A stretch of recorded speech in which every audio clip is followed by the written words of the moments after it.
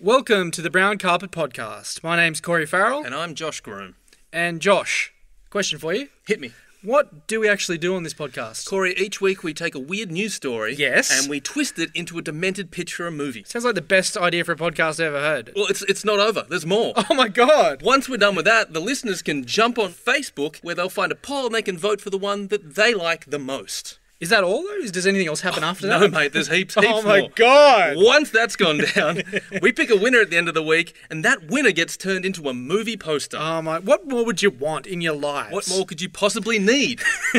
That's great. Hey, we've also got a website. You can check us out at www.thebrowncarpetpod.com, where you can listen to the entire back catalogue of this nonsense. Not to mention the usual nonsense, Twitter. You can slide into our DMs on Instagram. And don't forget, you can email us at thebrowncarpetpod@gmail.com if you want to suggest a weird news story headline that you would like us to movify. Movify? Movify. Movify. It's a new word. And then we'll give you a shout out and we email you a poster maybe, even if you... I don't know. Depends how... I don't want to promise anything. Yeah, no promises. No promises. Just do it. I have come here to chew bubblegum and kick ass. He jumped over 3 linebackers in midair, sprouted endless, like a gazelle. No one laughs at a master of quack fool. Real nice. Many have died from starvation due to the difficulty of finding enough food, such as seals. Shut up. No more Mr. Nice Duck. That's it. Right, Mr. Sitz? What do you make of that? You know, it's the most fantastic story I've ever heard. The Brown Carpet Podcast. Hello and welcome to the Brown Carpet Podcast. For the second week in a row, this is a Corey-free zone. Instead of Corey Farrell, I am joined by a photographer, friend of the show, Mr. Peter Sharp. Pete, how are you, mate? Fantastic. Thank you, Josh. Thank you for having me. Dude, it's a real upgrade from Corey. I'm going to be honest with you. I'm quite concerned about Corey. Do you have an update on how he's going? Yeah, look, so the surgery took place last week, and I know everyone's extremely concerned. I've only got bits and pieces of information as far as what went down. Operation went well. He survived. You know, that's obviously the first thing you want to hear. It's good news. However, when the bandages came off, red pubes. He's a ranger. Not he's a ranger. It just seems like Antonio might have stiffed him on the whole pubic situation. It was meant to be Antonio's personal stash, and now he's got a ginger bush. So, look, that's a bit of an issue because I've got with me $100 to sponsor one of Corey's pubes. Well, would you want to pay $100 for a ginger pube? No. No, of course not. No. Who would? No. I reckon it's worth a quarter of that now. So at this point, Corey's over in LA. There are illegal shenanigans going down. I believe there's a class action suit taking place against Mr. Banderas. But I'm going to have to leave it to Corey to explain exactly the ins and outs of the whole process. It's obviously very disappointing. It's probably quite traumatic for him. So, mate, I would just prefer not to dwell on this dark situation. Let's play it forward. You ready to do some paper, rock, scissors? I am. Here we go. On 3? Yep. 1, 2, 3. That's you to go, mate. Nice. Guests away. Hear that, Corey? I won. What did you find in your news hunt this week? Look, I found quite an old article from the BBC, and it's entitled, "It's a Tale of Perfect Camaraderie and of Codependence." Okay, interesting. I'm intrigued. It reads, 2 years at sea have fostered a close relationship between the two fellow sailors as they cross the globe through warm weather and cold. Okay. One is a 24-year-old male, the other is a hen. As in a chicken? As in a chicken. Not as in a non-pronounced human being? No, as in a hen. Okay. Hopefully I've got this guy's name correct. I did look it up and I did make sure I was pronouncing it correctly. That's right, we put your names every week, mate. Guayek Sudi, the 24-year-old. I'm pretty sure that's not correct. Could you say that again for us? I'll try. Guayek Sudi. Let's move on. Look, let's call him Glenn. Yep. Okay, Glenn it is. Yep. Glenn. The 24-year-old is the one who does most of the hard work on board the boat. Monique is the hen who spends most of her time admiring the view from the deck and laying the occasional egg. Okay. The two have started building up a close following online in recent months as French media have picked up on their unusual adventure. I knew she was the one straight away, Glenn tells the BBC from Western Greenland, where he is now moored. We're not going to go down like a weird chicken sex rat, are we? No, we're not. We're not. Okay. Well, not in the news. Right. Can't guarantee that. Okay. All right, just once it's in international waters, I know weird shit goes down. We'll get to my movie pitch. It is a love story. Oh, God. Yeah. All right, bring the bestiality. Yeah, Continue with the news story, though. What have we got? She was only about 4 or 5 months old then and had never left the Canary Islands. So underage to begin with. Not that Glenn is apprehensive about the prospect of their relationship being broken up. You don't have I'm a not too- relationship, mate. You own a chicken. That's weird. Well, I think it is a relationship, Josh. All right, well, it's a very close one. That's the difference between you and me, Pete. Look, he says, I'm not too worried about that. I'm a positive person. There are positives to be taken too from having a hen instead of another person on board. Compared with people, she doesn't complain at all. And I think he raises a very good point. No, that is true. I'll give him that. So what do Glenn's family and friends make of his choice of seafaring companion? They found it very funny, he says. They've always known I'm not totally normal anyway. Well, yeah, no, we gathered that much. The next part of the trip will take the pair through the Arctic and down the Bering Strait towards Nome in Alaska. And from there? We're not quite sure yet, Glenn says. We haven't talked about it yet, but we will. We talk a lot, Monique and I. No, you don't. You talk to the chicken, mate. He's putting a lot on this chicken. He thinks they're in a relationship. He thinks they're having conversations. I'm really worried about what's going on. I'm not concerned. Well, you're a strange guy. I know you'd love to see where I've taken this. I'm really looking forward to seeing what you've done with Glenn and his hen. Look, I'd just like to start with the top and say that while there may be some similarities in terms of the names that I've used and people we know, I'd like to deny any connection. Purely coincidental. Very dubious. Okay, what's the title of the adaptation? So the title is Tiny and Cluck's Eggcellent Adventure. Okay, right, yep. So the film opens with a FedEx van travelling down the south coast of Australia. It screeches to a halt at the large gate to a farm, with a big sign that reads, Sandra's Sex Clinic and Egg Farm. Alright, I'm disturbed already. A burly driver with the name tag Billy Bob, to be played by Sylvester Stallone, jumps out, grunts, throws open the back, grabs a large pink duffel bag, and throws it in the middle of the driveway. We hear a childlike squeal as it hits the ground. Billy Bob looks at the bag, lying in the puddle of mud and chicken shit, shakes his head, grunts again, and speeds off in a haze of dust. Meanwhile, the bag hasn't stopped moving. It's gyrating in the puddle. Sandra's Sex Clinic and Egg Farm is home to more than 500 chickens.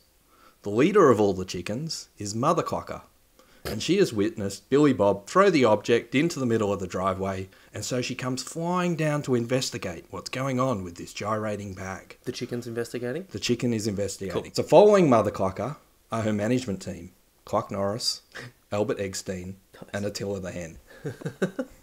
Following close behind is Sandra herself, also eager to see what the commotion is. You see, Sandra is expecting a delivery from her local sex toy supplier, Gerald G-Man. Oh dear. But she has never seen his deliveries arrive in a pink duffel bag before. She's intrigued and excited, like only Sandra can be. With anticipation, she opens the bag and is shocked with what she finds inside. Inside is a 6.5-year-old child with both hands down his pants. Okay, this is getting really fucked up, mate. Yep, I know. I told you, it's a love story. Oh god, here we go. Okay, continue, please. The gyrating has been caused by him furiously rubbing his penis, something he doesn't stop doing, even with Sandra, Mother, Cluck, Albert, and Attila all looking down at him in disbelief. Okay. Also inside the bag is a change of clothes, an envelope full of money, 8 tubs of Vaseline, and some hand sanitizer. The child has a note gaffer taped to his head. It reads, Dear Sandra, this is my child Corey, and I can no longer care for him because he suffers from a serious case of chronic and aggressive masturbation. I can no longer afford the medical bills for his blisters, the constant treatment for the urethral trauma, as well as the never-ending supply of lube, moisturizers, and hand sanitizer. I'm seeing a lot of real-life parallels here. I thought you might. We have tried everything to get him to stop, including electro-brain therapy, supergluing his hands to his head, handcuffing him to large objects, and even an exorcism by Cardinal Pell. Absolutely nothing has worked. Every time we tie him up, he manages to free his hands and immediately resumes the frenetic and aggressive massaging of little Corey. I can't bear the shame of being in public with him anymore, and as a devout Catholic, I cannot have the presence of his sin in my home. I read a story online about how you saved Tony Abbott from his addiction to gay porn. Please cure Corey and save him from going to hell. It's too late for that, mate. The real Corey or this Corey? Which Corey? I'm confused. Both from now. the sounds of it. Yeah, it's very clear from looking at Corey that he's special. And so Sandra and Mother Clucker discuss what they should do with the rest of the management team. The consensus is that they take Corey in as part of the family. The timing is perfect because Mother Clucker and Albert Eggstein had just given birth to a very special, handicapped little chicken. Did you say handicapped? I did say handicapped. I like that. Yeah, there's puns. It's good. I should have given you a pun warning, shouldn't I? No, pun away. The name given to him at birth is Josh, Oh, for fuck's sake. but everyone calls him Tiny. Sure. He's given the name for a few different reasons, but mainly because he is the smallest cock to ever be born at Sandra's sex clinic and egg farm. Okay, this is the point where I'm feeling personally attacked. Told you, no parallels, pure coincidence. Okay, pure coincidence. Continue. Pure coincidence. Insert a montage of Tiny and Corey growing up together on the farm with the rest of Mother Clucker's crew, nicknamed the Peckerwoods. The Peckerwoods run the farm with an iron claw. Think a chicken version of Sons of Anarchy. Tiny and Corey both fit in well and immediately develop a close bond together and become best mates. They are inseparable. Tiny accepts Corey despite his condition and even gives him the nickname Cluck. Cluck carries Tiny with him everywhere he goes. The bond between Cluck and Tiny is so strong that Tiny has undergone a spontaneous sex change, which is something that roosters allegedly are capable of doing. That's and a real now, thing. It's a real thing. So gender fluidity, not just a human thing. Allegedly. Okay. And now she lays eggs to feed Cluck. We then cut to 5 years later. Cluck has grown up, and he is doing his best to help run Sandra's sex clinic. But he still struggles with his affliction. He just can't go any more than 10 minutes without giving little Corey a vigorous rub. And the business, it's suffering, because little Corey has become a trigger for Sandra's clients. The business has become so badly affected that Cluck's relationship with the Peckerwoods has also become strained. Cluck and Tiny have been talking about travelling the world together, and so they decide that it's best they leave the farm as soon as possible. They realise how much of a challenge this is going to be with Cluck's condition, but come up with a brilliant idea that will allow them to travel while keeping Cluck away from other humans. Sandpaper gloves? I don't know that they tried that. Okay. Tiny suggests that they attempt to break the record for a chicken circumnavigating the world in a two-person canoe. The current record, set by Amelia Eggheart, is 362 days, and Tiny is convinced that with Cluck's help, they can smash it. Firstly, Cluck secures a couple of sponsors, Palmolive and Kleenex. Then after 2 weeks of intense training, off they go. There's a massive crowd cheering and waving as they paddle off from a small jetty somewhere along the south coast of Australia. Insert a montage of Cluck and Tiny's travels, swimming with whale sharks in Tonga, diving in the Maldives, enduring massive storms followed by calm seas, playing with penguins in the Antarctic, feeding salmon to polar bears in Canada, paddleboarding through the Greek islands, and surfing huge waves together in Hawaii. Sorry, did I mention this was a 4-hour movie? This is a long film. No, that's sorry, probably should have. Yeah, it's a long film. Could be a trilogy. Film. The bond between them couldn't possibly be stronger. Tiny's laying at least 6 eggs a week, and they fall asleep each night with Cluck spooning Tiny. Yeah, no, I don't think you'd want to do that. Yeah, considering the fact he's They're close. masturbating every 10 minutes, like I'd want it at least a good 2 meters distance. I think the two of them accept each other for their flaws. Okay. We then cut to day 338. Tiny and Cluck are less than a week from home, sailing through the Pacific Ocean somewhere near Noumea. It's 2 a.m. in the morning, and they are both awoken to the loud noise of a plane's engine exploding. Cluck looks to the sky to see a large cargo plane with both engines on fire. Oh shit. It hurtles into the ocean, creating a massive wave, which crushes their canoe. Cluck and Tiny are thrown into the water. Cut to black. Fade in to Cluck and Tiny, unconscious on the beach of a small deserted island. They are surrounded by debris from the plane. Included in the debris are loads of packages and parcels which made up the cargo from the plane. Please don't let it be porn. Please don't let it be porn. No comment. Okay. Over the coming 3 months, they survive on coconuts. Oh, sorry, how is coming spelt there? Just how you would normally spell coming. Yep, absolutely. Over the coming 3 months, they survive on coconuts and a variety of items they find in the cargo plane's packages. However, after 4 months, they begin to run low on food and water. Tiny has stopped laying eggs, and the result is that the relationship between Cluck and Tiny has become really tense. Every conversation is like walking on eggshells. I gotcha. Cluck is hungry, and Tiny is jealous of Cluck's new special friend. You see, in one of the many packages that washed ashore was a parcel, and as luck would have it, this parcel was a special order item from Gerald G-Man addressed to Tony Abbott. Somehow, it ended up on a plane to New Zealand. Inside is a limited edition, life-size, blow-up Arnold Schwarzenegger doll. Cluck has become very attached to Arnie, as he has found him to be quite the companion. Imagine. Now, instead of just alternating between his left and right hands, he can bash one out with Arnie as well. Another couple of weeks goes by, and Cluck and Tiny are no longer speaking. They are sleeping at separate ends of the beach. Both of them are starting to hallucinate. They have totally run out of all food, and there is only a small amount of water left. So it's kind of like Castaway, but with a sex toy. Kind of, yeah, it is. Yep. Yeah. And a chicken. And a chicken. Yep. Cluck can't even look at Tiny anymore, because all he sees is a roast chicken dinner. Cut to black. The end credits roll. Oh, shit. Dark ending, man. But wait. Okay. At the end of the credits, Yep. we fade into a half-naked Cluck with a swollen stomach, cuddling Arnie. So glad you said stomach then. Scattered around the fire are chicken feathers.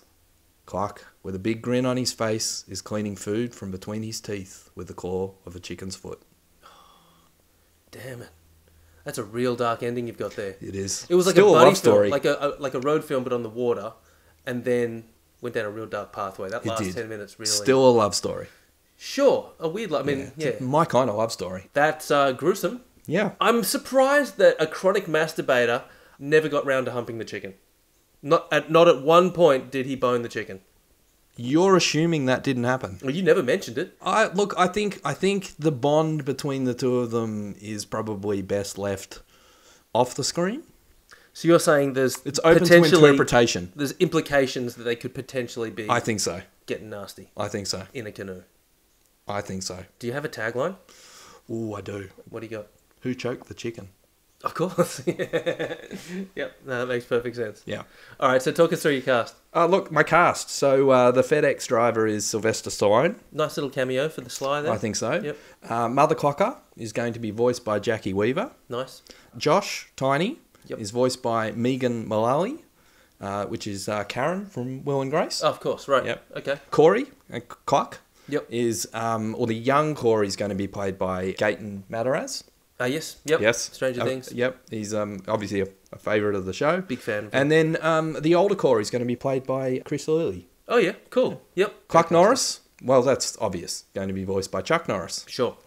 Albert Eggstein is going to be voiced by Hugh Laurie. Nice. And Attila the Hen, voiced by Bryan Cranston. That's a star-studded cast you've got right there. I think so. What do you think you can do this for, cash-wise? 75 mil? 75 Yeah, mil. I want to get the team of Pixar on board. Well, Pixar, I think they punch out films for about 250 mil, so you Yeah. might need to get some favours if you're getting them on board. What sort of rating are you considering for this thing? Considering this is basically a bestiality love story, man humps chicken on water.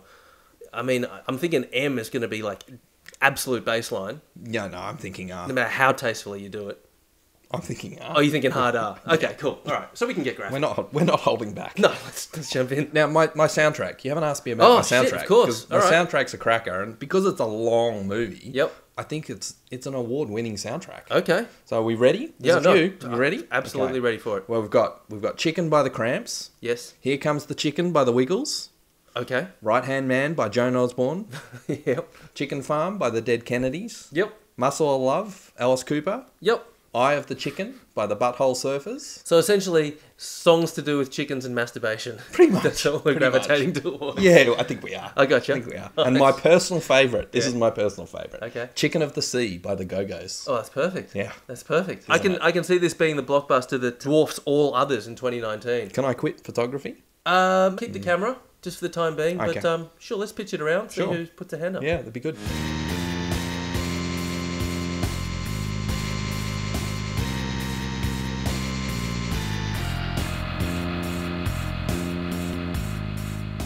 So, Josh, I'm dying to hear what you've come up with this week. I thought you would be, mate. This week, my news story, not only was it featured on A Current Affair, Well, there's a reputable news channel. but the headline reads, Man uses mirrors to direct sunlight into neighbour's home in Dapto death ray dispute. Okay, I have to confess, I did not read this. Did you not hear about this? No, I didn't. It's a fascinating story. I think all that's appeared in my news channels this week has been cricket. There's been a lot of ball tampering issues. This should lighten the load. An almighty war between two sets of neighbours has stretched 150 million kilometres across the vacuum of space and back through a set of Venetian blinds after an Aussie couple accused their nemesis across the road of harnessing the sun's radiation in a bid to make their life hell. I'm sorry? Yeah. Kate and Stephen of Barber Street, Berkeley, a humble working-class suburb near Dapto, south of Sydney, claim the man across the street has set up a blinding array of 9 mirrors designed to redirect the blazing afternoon sun through their living room windows and into their eyes. It's like a Star Wars movie. It's a bleeding death ray, Kate exclusively tells A Current Affair. The police have basically said just keep your blinds closed and keep the kids out the back. In an extraordinary stoush that makes Darth Vader's battle against the Jedis look like a petty schoolyard squabble, Kate and Stephen also allege Nathan has set up cameras and floodlights trained into their property in a campaign of relentless neighbourly antagonism. Asked if he was a fan of the Star Wars film franchise, in which the Empire famously uses the intense beams of the Death Star superweapon, Nathan said, "Yeah, The Last Jedi was shit, mate." According to Kate, the effects of the westerly appointed mirror array are so effective that at about 4:30 p.m, she suffers from squinting and blindness and is unable to watch the television without closing her slats. It's a wonder our TV isn't burnt out. I'm at my wit's end. Nathan claims his mirrors and just do that again? I just want to hear you do that accent again. I will not do it again. Nathan claims his mirrors and cameras have been deployed to protect his own property. Both sets of neighbours claim the opposing party has keyed their respective cars as part of the war, and Stephen said the words "cunt face," which recently appeared on his driver's side door. Sorry, you promised you weren't going to use that word. No, I promised I would use that word. No, because I want my mum to be able to listen to this. I'm so sorry, but cunt is going to come up multiple times this episode. Okay. All right. Sorry, Mum. My apologies to Mrs. Sharp. In a residential conflict that defies all sense and belief, Kate and Stephen have also erected a timber force field to repel the sunlight and floodlights from their front porch. Sorry, explain to me how they've created a timber force field. Basically, it looks just like a bunch of wooden pallets they've kind of stuck up in the backyard. And that makes it a force field? I guess so. So the title of my pitch is The Rebellion of Funk. Okay. Right. The film opens with Ziggy and Fran Backer getting ready for their band rehearsal. Ziggy slicks his hair back with grease and slips on a pair of dark sunglasses. Fran applies hot pink lipstick and swings a glittery scarf around her neck. Together, they are the guitarist and singer of two-piece Christian funk band, The Rebellion. Ziggy and Fran are to be played by Elijah Wood and Christian Schall. You know Christian Schall from, she was in Flight of the Conchords. She was the Uber fan. Yes. Yeah, good casting. With perfectly coiffed hair, tucked-in shirts and freshly pressed slacks, they are immaculate, even for a rehearsal session. They flick on the garage lights, and it's decked out like the stage of a stadium show. The band's name in gaudy pink neon, custom made by Ziggy's Uncle Stavros. Fran plugs in her mic lead and flicks on the amp while Ziggy starts the smoke machine, lasers and disco ball spinning. On the inside of the garage door, there is a detailed mural of the view from the stage at Madison Square Garden during a sold-out concert. This way, even at practice, they're playing in front of thousands. They burst into their first song, Addicted to Jesus. It's a high-energy, incredibly cheesy guitar odyssey, and Ziggy and Fran have choreographed some pretty dorky dance steps to this up-tempo number. Love the guitar. When Ziggy screws up a dance move and spins left when he should have gone right, Fran stops the song. She chastises him and tells him to take it from the top.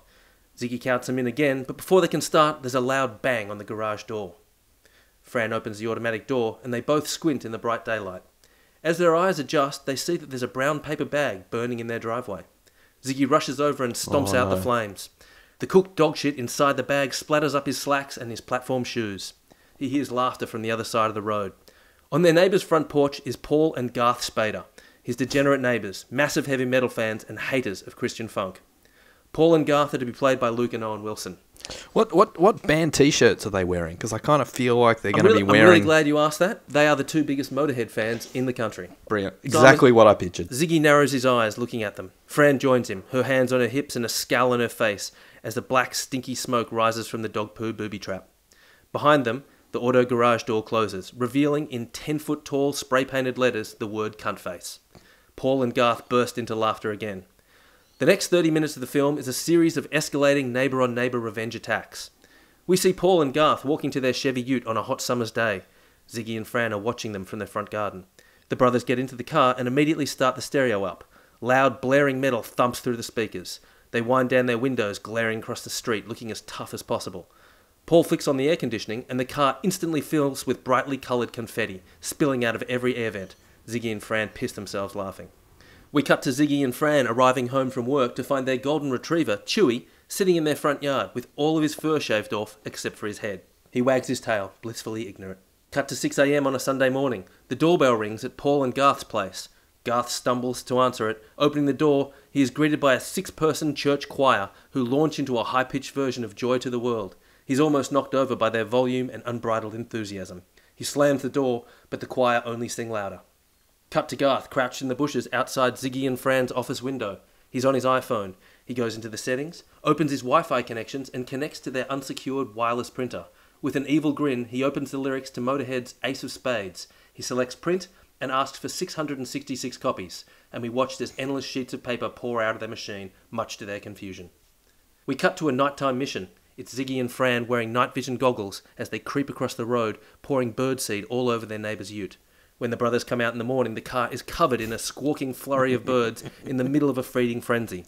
They shoo the birds, only to reveal a bird-shit-splattered vehicle, which now resembles a Jackson Pollock painting. That's a great idea. It's not bad, is it? No, that's a good idea. I'm going to save that one. Cut to 5 p.m. the next day. Fran pours herself a cup of tea and walks from the kitchen to the lounge to watch The Price is Right. Upon rounding the corner, she is struck by a blinding wall of light. The entire front room is lit up in an intensely bright glow. Squinting, she drops her tea and stumbles out the front door, where she sees their latest devious scheme. Harnessing the power of the sun with a dozen large mirrors on their front porch, Paul and Garth have directed the blinding afternoon glare directly into her lounge room. This death ray is pure evil genius. With their guard dog, Wampa, patrolling the front yard, there is no way to get to the mirrors to redirect the blazing light. The brothers have effectively rendered their lounge room uninhabitable during the afternoon.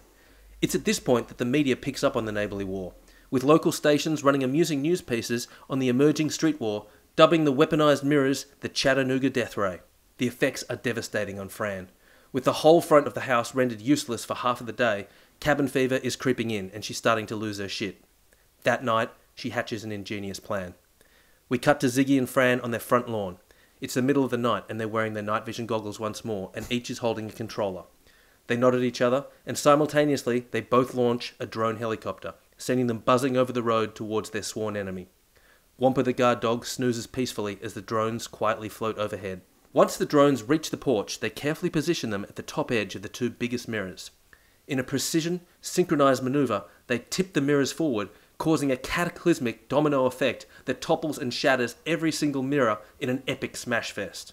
The drones turn and head for home, but before they can make it, the front door to the Spader house bursts open. Paul and Garth are in their pyjamas, bed hair, wild-eyed and paranoid with shotguns raised. Garth fires first, taking down one of the drones, causing it to explode in mid-air. Paul charges forward, his gun raised, but barefoot, he steps on a jagged shard of glass, causing him to spin in pain and accidentally shoot Garth in the face. Paul, whoa. Yeah, I know. Whoa. Shit just escalated. Yeah. Paul drops to his knees, cradling his dead brother, sobbing into the night air. With Ziggy and Fran having run for cover, the remaining drone spirals in the night sky before dive-bombing through a small window leading to the Spader brothers' basement. A strange greenish smoke starts pouring out of the shattered window. All the commotion has the street quickly fill with people, and the police arrive. We watch a montage of the subsequent investigation, the green smoke leading police inside, and it turns out the brothers were running a large meth lab in their basement, the biggest meth producers in the state. The final shot of the film is the next morning as a bundle of newspapers is dropped outside a local news agency. The headline reads, "Daring nighttime raid by the rebellion kills Garth Spader and exposes meth star." Wow. Cut to black. I love what you've done with that. You like that? I do. Cheers, mate. Well, I've got a tagline for it. Yes, please, tell me. It's Star Wars related, unsurprisingly. I'm not surprised. Not so long ago, in a galaxy quite close by. So cast-wise, we've got Ziggy Backer is played by Elijah Wood. Fran Backer, played by Kristen Schaal. Yes. Paul Spader is Luke Wilson, and Garth Spader is Owen Wilson. Nice. So I have to find an opportunity for him to say wow a few times. You do. I was a bit disappointed you didn't cast Rose Byrne in it. Yeah, she's good in everything. Yeah, she's great. Yeah. Actually, Rose Byrne would be a great Fran. Yeah, actually. I think you need to rethink your casting. Well, I'll see if Kristen's available. If she's not, we've got a backup in Rose. Soundtrack-wise, Ace of Spades by Motorhead is obviously a central key part of it.